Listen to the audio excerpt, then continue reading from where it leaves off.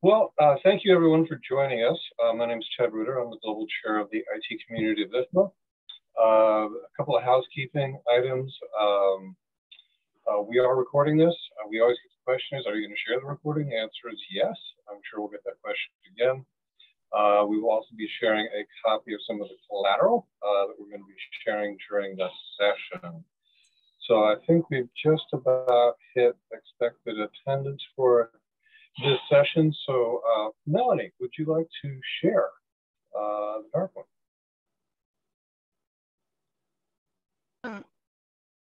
Yeah, why don't we start with a quick introduction of the group? Sure. All right.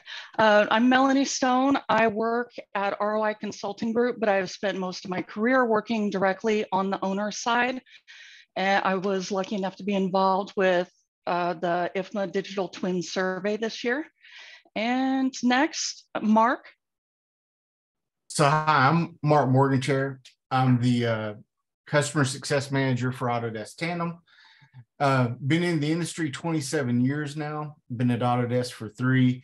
I've been lucky enough to start out working in the field, designing, engineering, being on the construction side, and then being on the owner side. So thank you for the invite. Brett. Hi, Brett Spindler, part of the Schneider Electric organization. We specifically are working within the digital enterprise piece of the business, which focuses very much around the creation of solution that links operating and business systems together. So really excited about the opportunities that we have with the kind of conversation in front of us around how we can take digital representation, operational reality, and tie those two things together. So being with Schneider, but with a background in operations and in digital analytics for operations. Thanks, Melanie.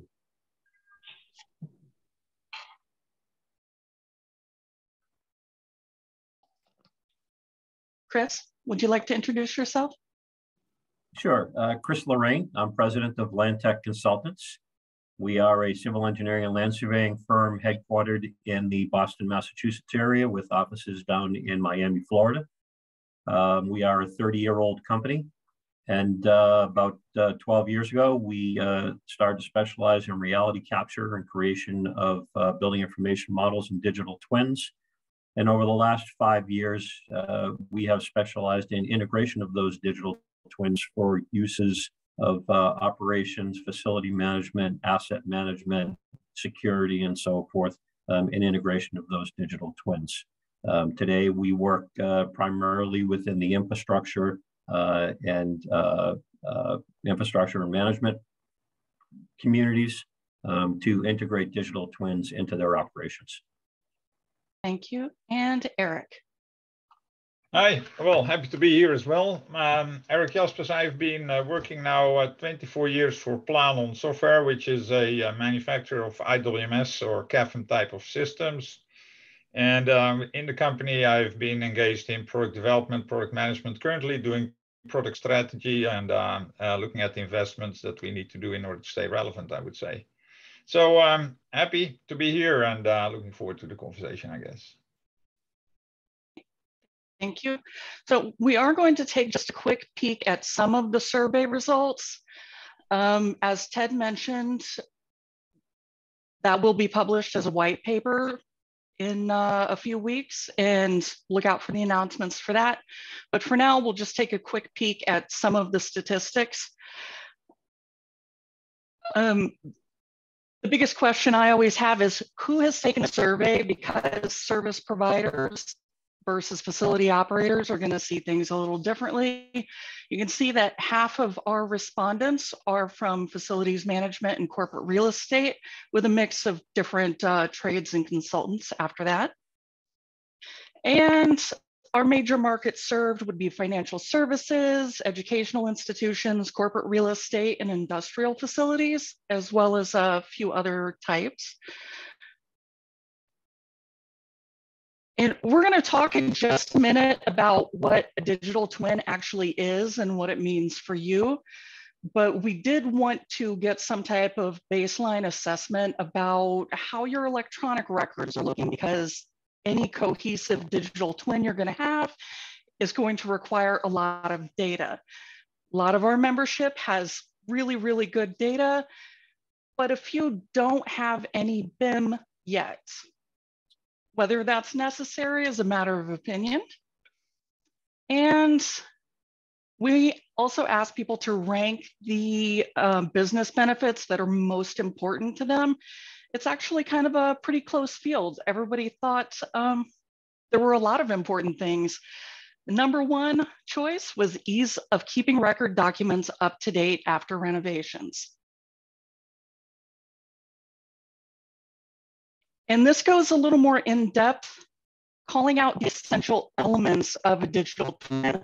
What did each of these survey respondents think should be a part of a digital twin? Now, I believe we do have a poll. If we can get that spun up for us. We wanted to look at this. What is your role in the industry? And we'll give a minute for people to chime in.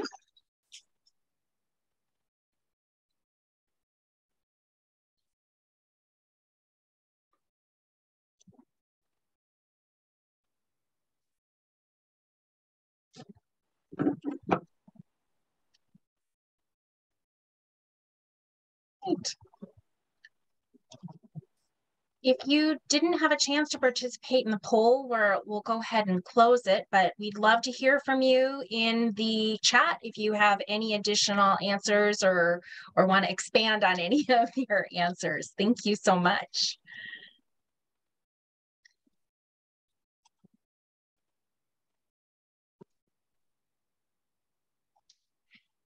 Okay, a good split between facility managers and technology providers. Also some service providers, some AUC industry professionals, and one person in corporate real estate. Okay, so let's move into the overarching concept of what exactly is a digital twin anyway. It's a phrase a lot of people are using. Let's hear from our experts to see exactly what that means to them. Mark, do you want to start us off? Sure, I'll be glad to. So for us at Autodesk, we look at a digital twin as a digital replica of the built asset. You know, it's a kind of a digital reflection of itself. You know, we're looking at the bi-directional connections, so kind of like an ecosystem. We could do an ecosystem of digital twins that enables operational and behavior, so that we can see the operational and behavior of what's going on with other systems inside the building. So basically, we want to have a digital twin that is a digital replica reflecting real world conditions. And that's the Autodesk definition.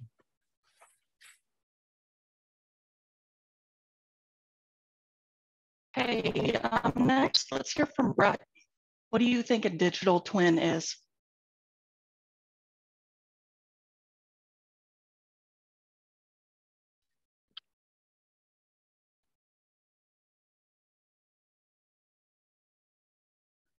Why don't we start with Chris? Can you share your vision of digital twin? Sure.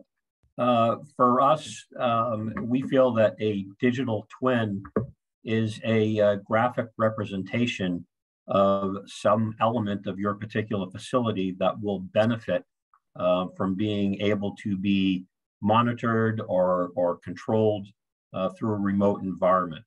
In our particular case, that refers to a 3D model that we would generate through reality capture methods, whether it be utilizing a BIM model or an as-built model, and then integrating that model with various aspects of your particular facility, whether it be asset management, facility management manuals, security cameras, remote sensing operations, and so forth, anything that assists our particular clients with the operation of the particular facility.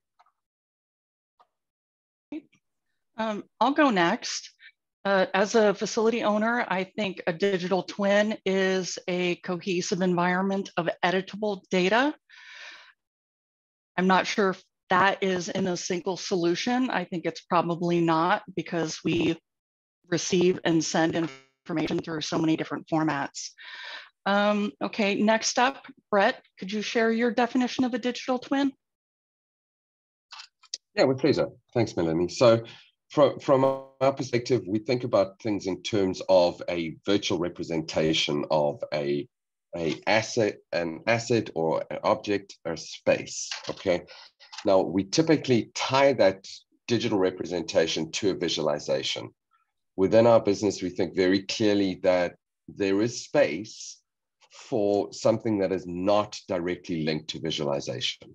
So if you would have it a digital twin, but a mathematic twin rather than a visual twin, something that relies on the representation of that object and the behavior and operation of that thing, space, equipment, and how it behaves, its characteristics and all these things, but within the data space, not necessarily in how it's represented within a graphical space. So it's quite an interesting change in viewpoint, because I think fundamentally we start exploring the possibilities of driving a different interaction with that virtual object that doesn't rely on a traditional visualization of the space. Great, thank you. Erik? Yeah, sure, it'll be a pleasure. At Planon, basically, we refer to a definition that's external to our company, actually. Defined in the UK around the National Digital Twin Program. I'll just read it out loud because I can't memorize it, of course. But it's quite simple. Digital twins are realistic digital representations of physical assets that can be used to monitor and predict performance, feeding out insights and interventions. Now, that's the definition. But when we go look at the applicability of digital twin concepts throughout the full life cycle of buildings, I think it's very important to understand that in the different stages, and when it's about architectural design or technical design, construction, use, and demolition, the digital twin has a different role to play. So in fact, we believe that how the digital twin is construed is changing throughout that life cycle. Now, as we define it, of course, Planon is working in the operation stage, of course, mainly for our clients. And there is where we define digital twin as a, let's say, according to that definition of the UK Digital Twin Program, you can apply it to very, let's say individual things, one space, one elevator, one HVAC, a full building or on a certain aspect. Now, for us in operations, the thing is like, I think Brett also mentioned as well, it does not necessarily need to be connected to a viewable or visual model, because part of the digital twin concept in our definition is that a digital twin can also react to circumstances happening for that asset. So it's connected to IoT in the use stages, because there you're going to monitor actual behavior. And when you see anomalies, you basically want systems to respond automatically to those situations that are being represented in the digital twin. We call that digital twins for operations. Erik, I think this idea of the evolution of the twin through its life cycle is quite interesting, right? So I think sometimes we think of this thing as a static object. You build it once and that's where it lives. But right. no building lives its whole life in, as it was designed or built. So it evolves in the same way your twin has to evolve with it, and the use of that twin over time would evolve with it. Yeah, I think Mark can comment to it as well. If you go to architectural design, the twin, or when you call it the twin, because there's no physical thing yet. So it's basically what's twinning here. But you can talk about, okay, what's the building concept, the key functions and stuff. When you go into technical design, you're going to into dimensioning. And just once you start building, you're actually creating a physical thing as it is basically. And during construction or technical design, an important element there is simulation. You know, how's the building going to behave in terms of CO2 footprint or whatever kind of temperature profiles and that kind of thing. When you go to demolition, the model could come back together with real data, asset data, as a bank of materials. So it has very different purposes. So how it's going to reveal itself to the user is, of course, hugely dependent on what kind of requirement that stage puts forward to the twin itself. I would agree that I think the digital twin is defined by the individual user and as to what the user's need is to obtain out of that digital aspect. And I would agree that a digital twin could be as simple as a button on a screen that you could press that does some type of remote operation. But I do also agree that the digital twin continues to evolve. And as the user sees those needs become apparent in their operations, they should be able to add those to the digital twin. The digital twin should be able to grow with the user as based on what their needs are. Yeah, right. I think that carries on from what we all might know about facility management. Is when I first moved into consulting, I was told over and over again, our IWMS or our CAFM systems are 40% out of the box and 60% custom, because each facility needs to track something different and report on it differently. And I think that's definitely showing in digital twin as well. Well, to your point, and I think that's exactly what I mean, Melanie. So if you have a digital twin around an escalator, it will have a different type of function than when you would have a digital twin of a smart space. And they would have different data inputs, of course, in terms of IoT, different business rules on how to respond to certain circumstances that basically are happening. And I think in that sense, it is the digital twin principle is a very strong principle, but you need to connect it to the problems it needs to solve for the client or for the user. And that defines actually how it's going to look and how it's connected to visualization or not, you know, and that kind of thing. You know, Erik, I kind of see the digital twin as an asset all in itself, because each individual stakeholder in the facility, you know, whether that's operations, you know, facilities, space management, you know, they're going to look at that unique asset or that unique twin in their own individual way. Yeah. And so if we start looking at the huge ecosystem, that data is going to add tremendous value as we go along in whatever way that twin is evolving. And so, yeah, you know, this is nothing new to anybody on this call, but, you know, like technicians, FTEs, they spend, you know, 5 hours a day just searching for data, where if we can adjust, even if we could flip that number, think of the return on the investment that could be if we just tweak our processes just a little bit. Yeah, Mark, it's huge, right? Completely agree to your point, because instead of gathering all kinds of data out of, let's say, whatever business system context, if you have a twin that's operating, that's enterable and viewable to you as an individual, it's supposed to be designed to help you basically do your job.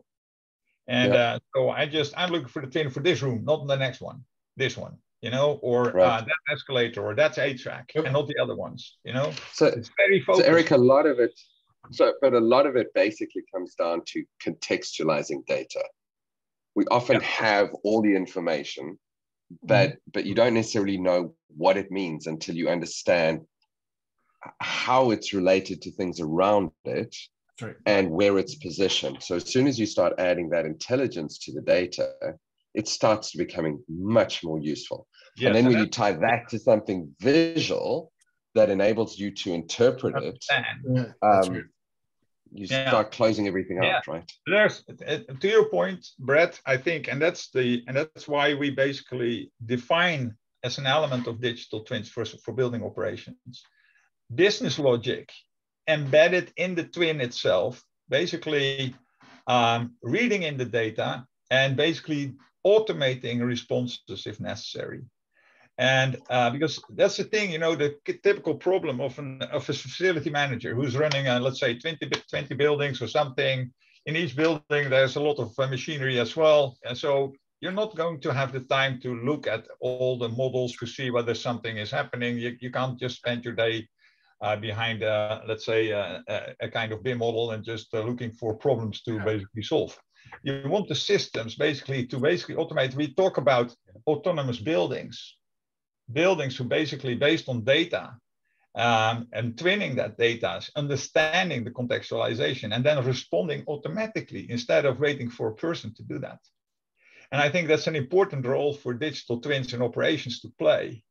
Looking at data, understanding the contextualization, and then basically, in some cases, you can't do it 100%, of course, creating an automated response, creating a work order or an alarm or whatever, call someone, whatever, can be anything. And the reservation on space when there's no one in there anymore, that's all that kind of things. Yeah, and I think that's a good segue to our next topic, which is outlining what the benefits of BIM are. So in my facility ecosystem, if I think I'm pulling in data and pushing out data where it needs to go, as Brett said, with the context, because if I have systems bringing in the context of what the equipment is, what the building automation system is monitoring current state, and if it goes outside of the accepted state, someone over here gets an alert. So for me, it's always been about bringing in data, keeping data up to date and disseminating it to all of my internal facilities users when they need it. And that's obviously a pretty big ROI on a facility side, but it's difficult to prove. Could you guys give me any more examples of business benefits and how they could be proven? Let's start with Chris. I think first off, I think that a digital twin, whether it be something on a digital button or whether it be a graphic representation, and I know Mark and I probably agree more so on the graphic representation, but if you don't have that data integration to it, it's not a digital twin. If I have a 3D model and there's no data applied to it, it's not a digital twin. The digital twin, regardless of whether it has that visual element or not, if data isn't tied to it, it doesn't function and it doesn't do its job. You need to tie that data to it. And as Mark said, Mark made a good point that to get the most out of your digital twin, spread it across the various departments in your particular facility. Let security have their camera access in a digital twin. Let facility management have access to the manuals and the asset management system within a digital twin for particular assets. Let the asset management system, the asset managers, let them integrate their asset management system into that digital twin and tie it to that graphic representation. So that not only do you have a full, and again, I know Mark and I agree on the graphic representation, but not only do you have that full graphic representation that's tied to your assets and all of that data that's associated with your assets, but then take it and bring it even further and bring it into augmented reality and put it out in the field and let your facility personnel have access to that data in the field.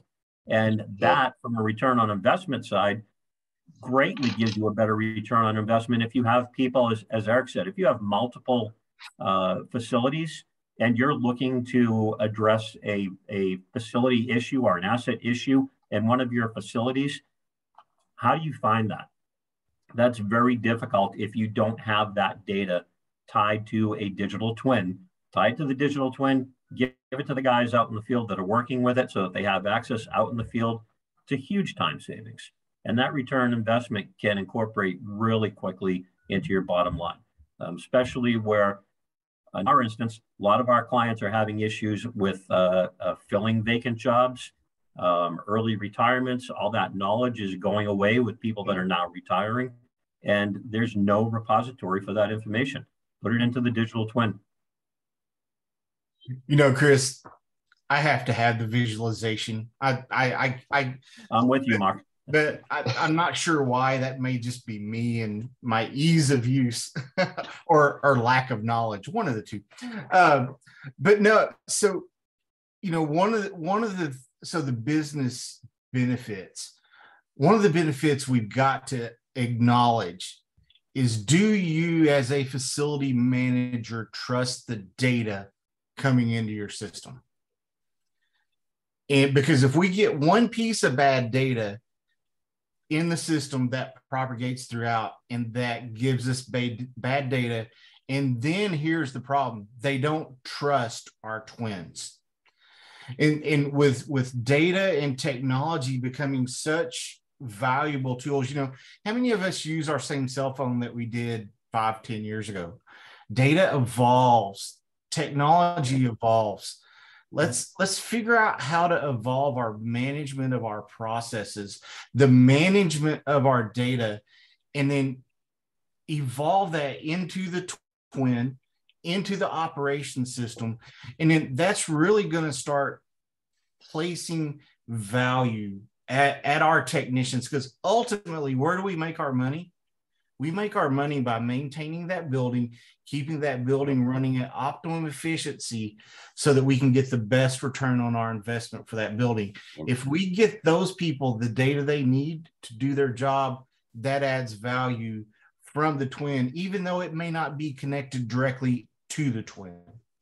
Right. Well, Mark, can I respond? Oh, sorry, Brad, you go ahead. Yeah, no, go, Erik. No, go. I'll jump in after you. I loved your point in terms of trustworthiness of data.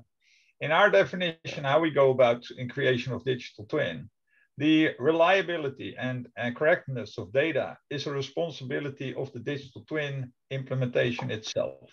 So, basically scrutinizing data, making sure that it is reliable, and the representation is a representation of reality, because that's what the twin, for at least for building operations, is about, is a responsibility of the twin implementation. And it's not a question of something outside. No, it's the twin itself who's basically taking care of that. And that should be the case, because then you can, as a user, you can really trust the data as you're looking in what kind of way. And just very shortly, because we get into this definition, the conversation is visualization, 3D visualization, and intrinsic part of it. I think what I fully support is that the visualization in 3D BIM type of thing is a great help in understanding and analyzing a situation as actually occurring. So it's for sure an element of digital twins, of course. Right.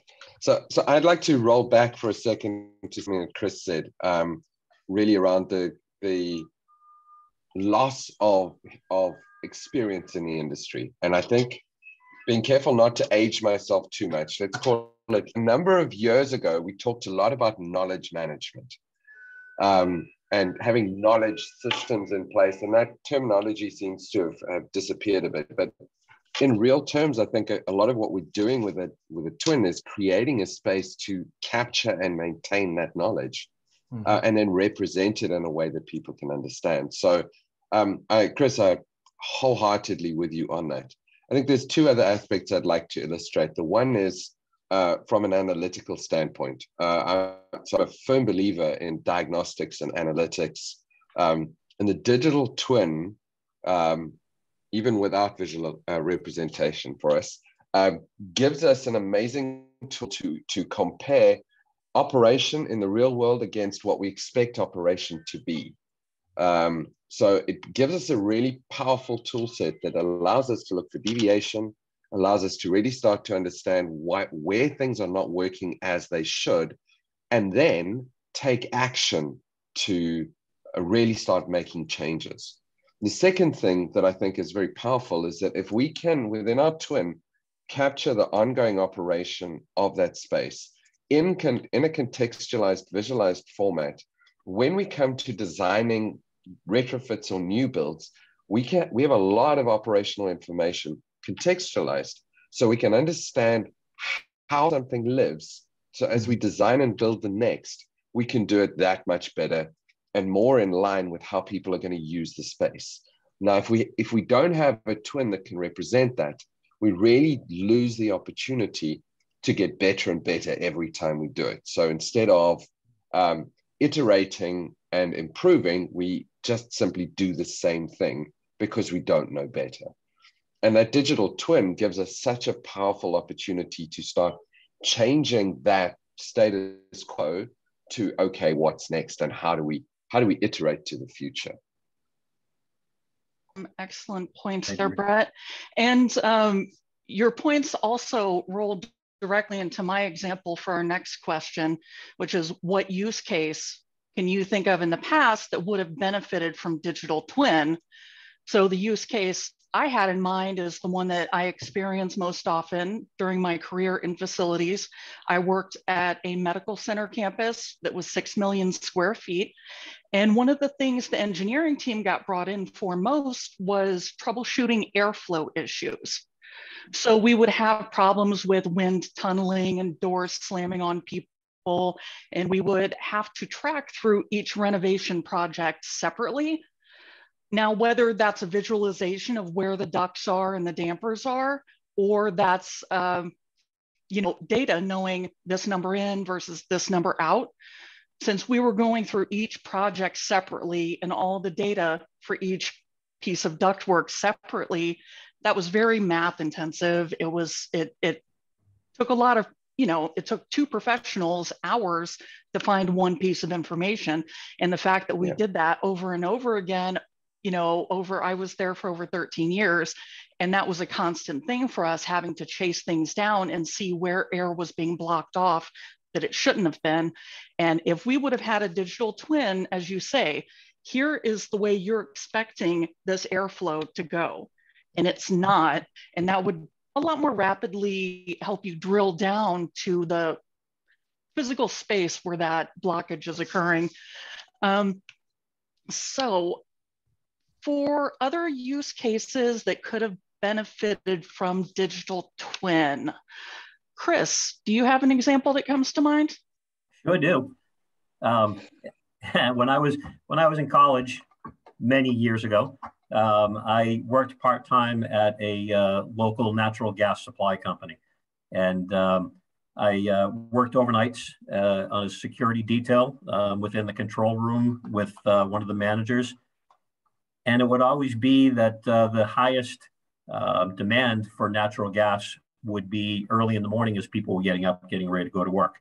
And in the northeast of the US, where it gets really cold, a lot of times we would have generators that we would have to fire up manually in order to push more gas through the system when the demand exceeded what was normally going through the system. I'll never forget one morning that the supervisor told me to go down and start up the generator to fire more gas through the system. And I'm an 18-year-old kid that's in college that just worked through the night, and it's 5 o'clock in the morning. I'm half asleep. And I'm looking at him saying, what generator? What are you talking about? How do I start this generator? Where is it? Where do I go?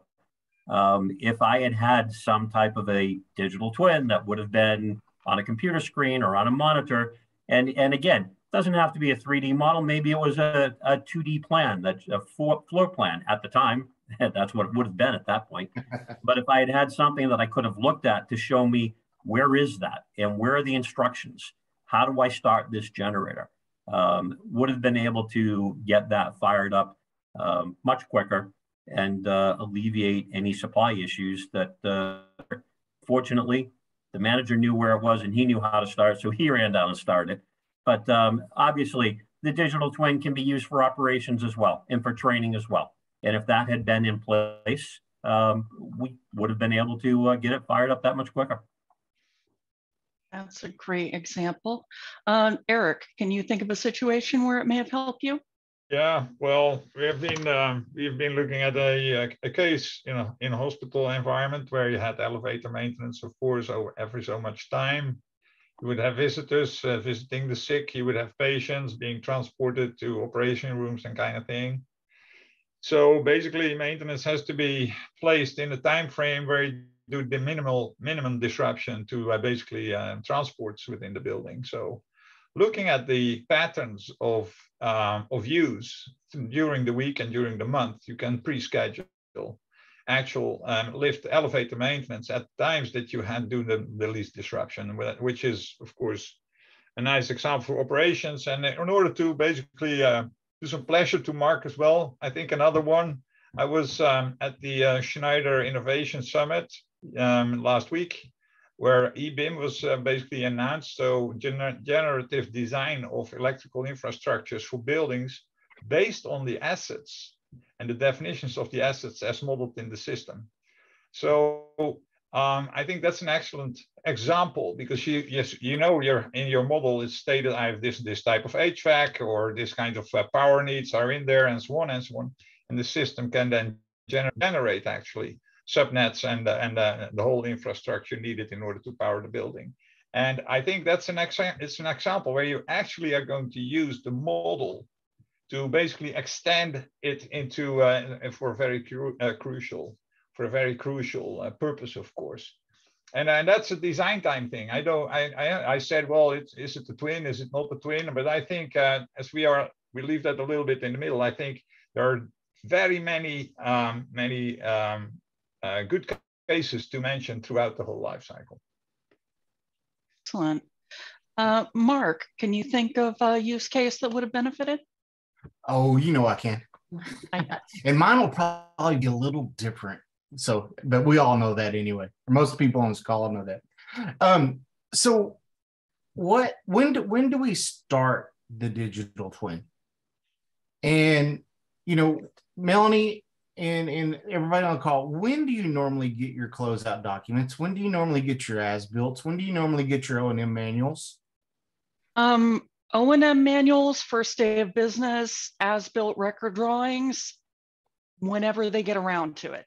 So I spoke at ASHI earlier this year, and 250 people in the room, and 66% said they didn't get their closeout documents until after 6 months after they had been in the building.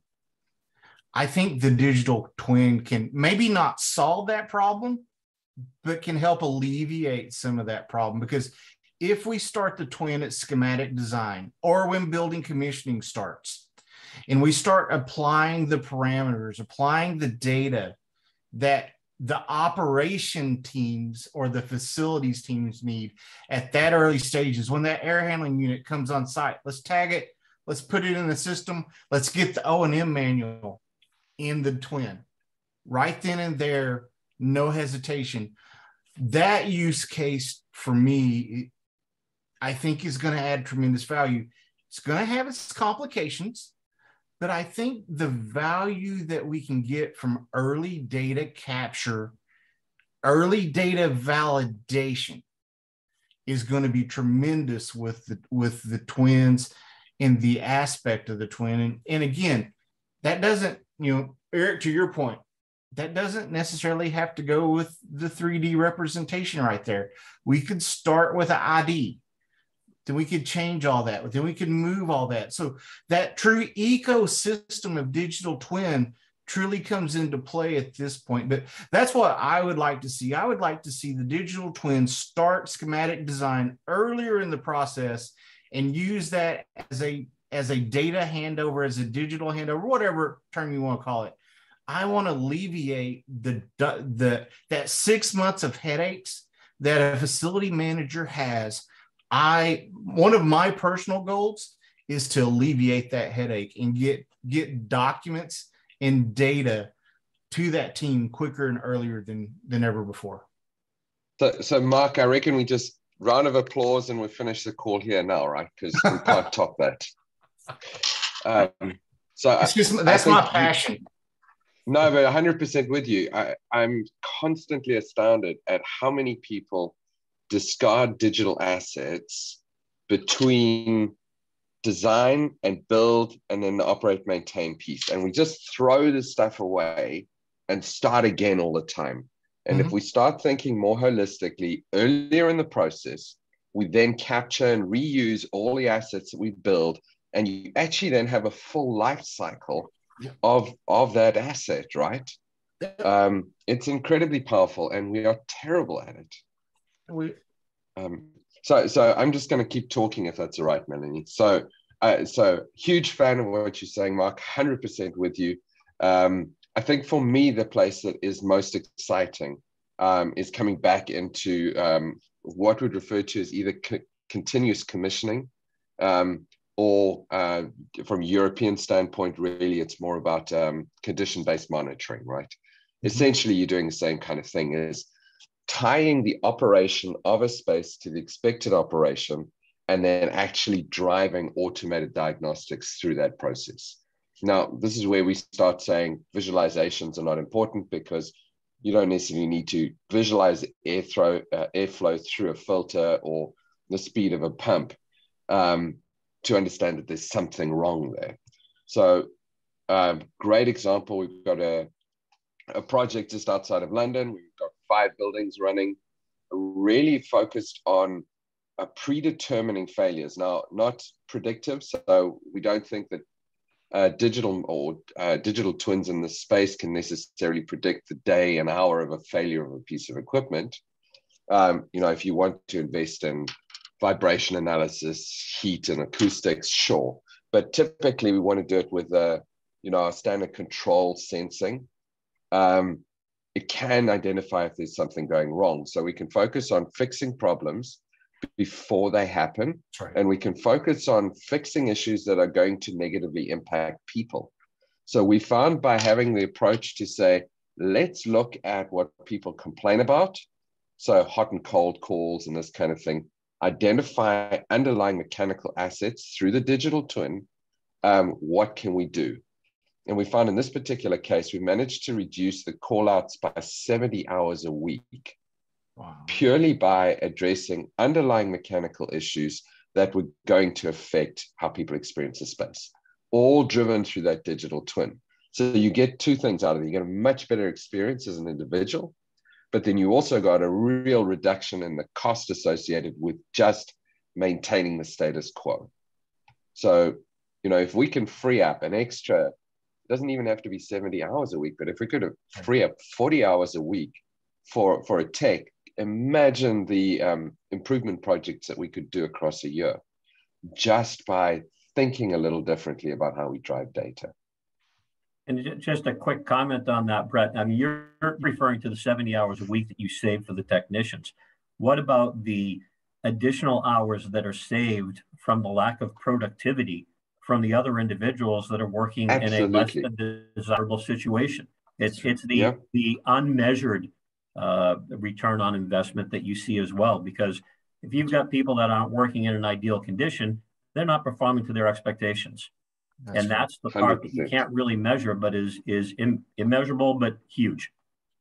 Right. I agree wholeheartedly, Chris.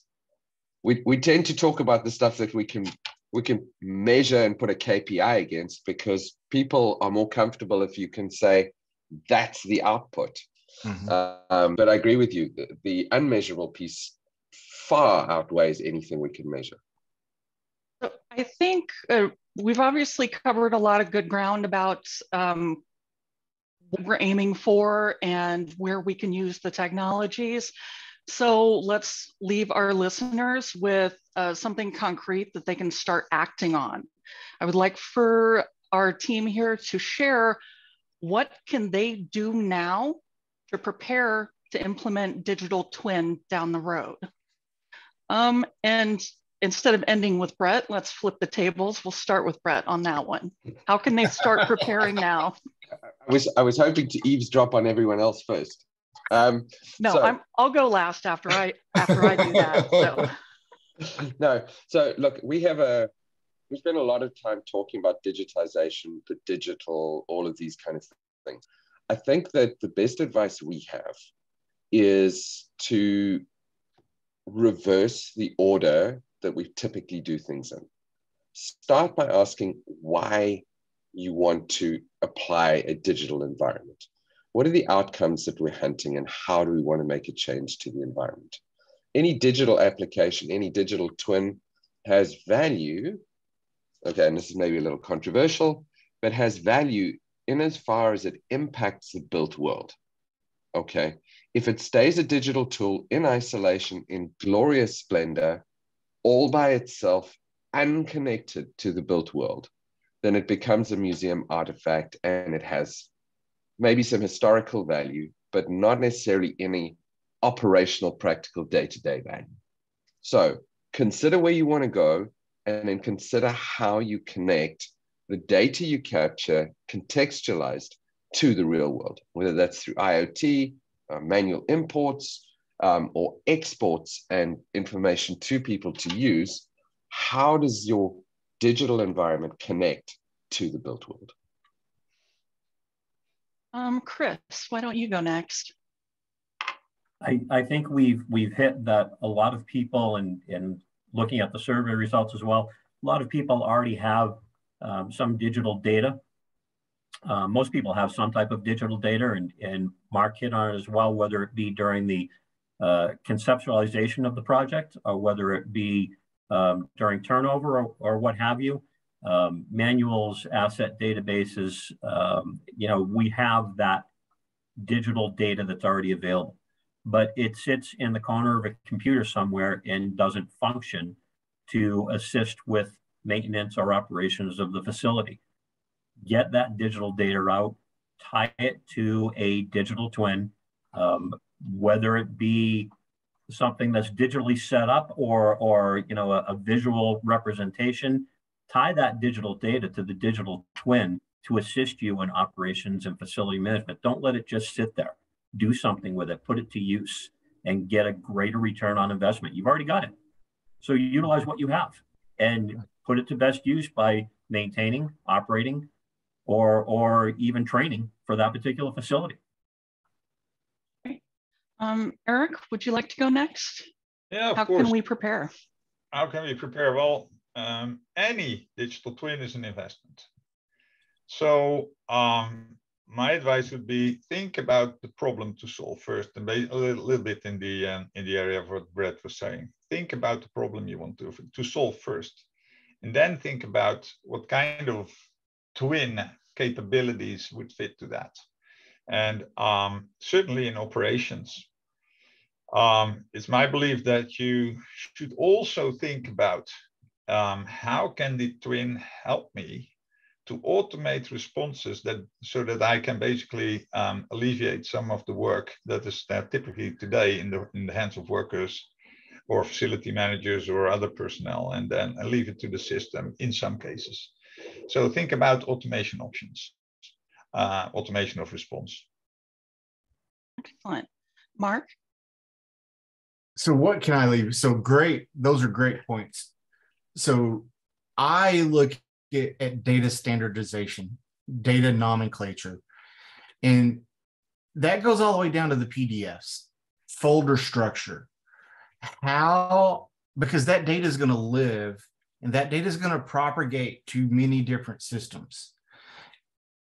We need the same room name and room number in all of the softwares, not just one software.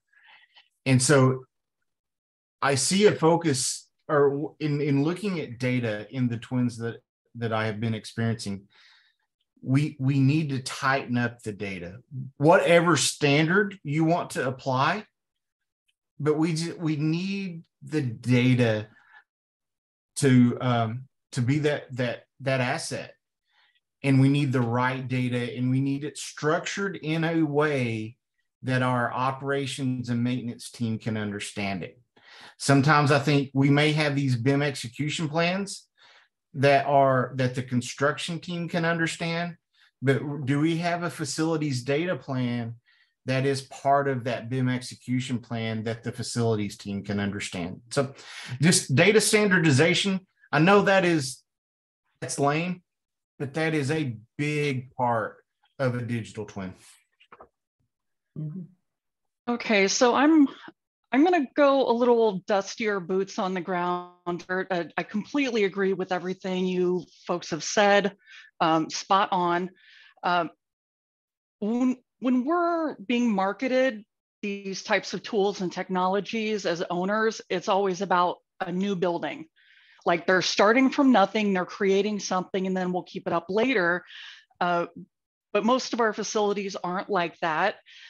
So I'm going to say, if you want to do digital twin, that's your goal. You're going to do a campus renewal in 5 years and you want to build up to it. Go to your mechanics, go to your skilled trade supervisors, go to the contractors that are on your campus all the time, find every single operations and maintenance manual they have, every single blueprint, every single napkin sketch, every resource and piece of data that they have about your facility. You want to digitize that in some form. There's optical character recognition. Get those O&M manuals scanned in there so you can search them.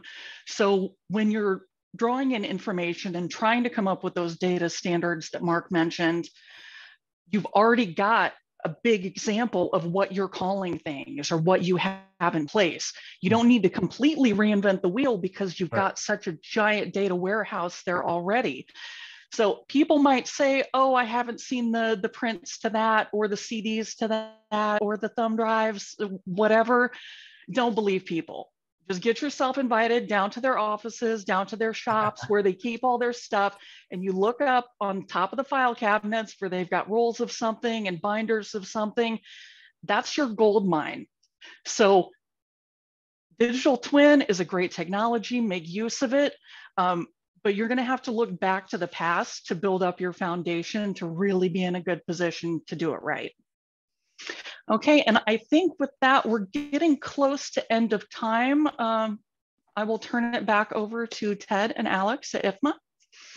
Great, this has been awesome. I could stay on for another hour and listen to you guys talk about this stuff. I hope the audience has enjoyed it as much as we have. Very much want to thank our sponsors for today, ROI Consulting and Autodesk. Without their sponsorship, this would have not been possible. So thank you both very much. I know there's a lot of moving parts.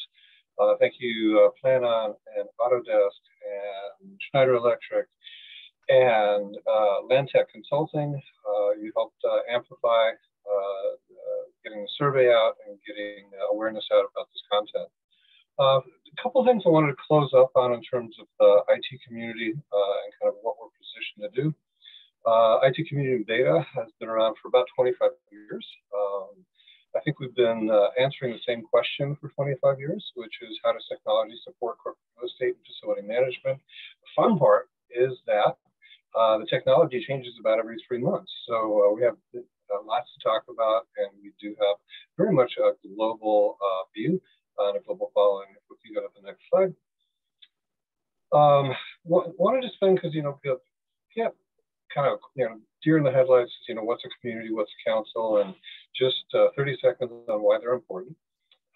Councils are vertical aggregations of people that want to, compare notes, want to benchmark. So if you happen to, manage an airport in Toronto, let's say, you may want to talk to your counterpart that's managing an airport in Atlanta. If you're in healthcare, Melanie brought up her experience with healthcare. Well, we do have a healthcare council, and it's really nice to be able to pick the phone and go, how are you handling this? To be able to have that camaraderie across geographies. Communities are really aligned with IFMA's core competencies, and I'm very happy to be part of the IT community and collaborate both with other communities and councils throughout the year developing content. Let's go to the next slide. We've, I think, grown in terms of our geographic reach during the pandemic. We have members in over 30 countries now, which is great. So we do really take input from around the world on what's relevant. And I can assure you that the topic of digital twins is, along with ESG, the top 2 things that we get asked about on a weekly basis. So we're spot on today. I think we might have one more slide. If you're interested in finding out more about the IT community, we certainly try to do a lot. We're involved with events in Europe and Asia, all over North America and Latin America now. So if you're interested in getting involved, just let us know. And with that, I think there might be one more. We're time for maybe a question. Oh, yeah. This is how you join. We'll skip this and send it out with the deck. Again, amazing conversation today. If you want to get a hook of Melanie, Mark, Erik, Chris, or Brett, we've got their contact information there. And as Alex said in chat, and I said at the beginning, yes, we will share a link to the recording to everyone, as well as a copy of this deck. So again, thank you so much. Hope that you have a great rest of your day. If there's any questions out there, we're happy to field them. But I want to do this again. I want to do a part 2 next quarter. Just saying. I mean, this has been so good. I want to do a part 2. Hang on a minute. Great. On that note, have a great rest of your week. And October, we'll talk to you soon. Thanks very much. Bye. Bye-bye. Thanks.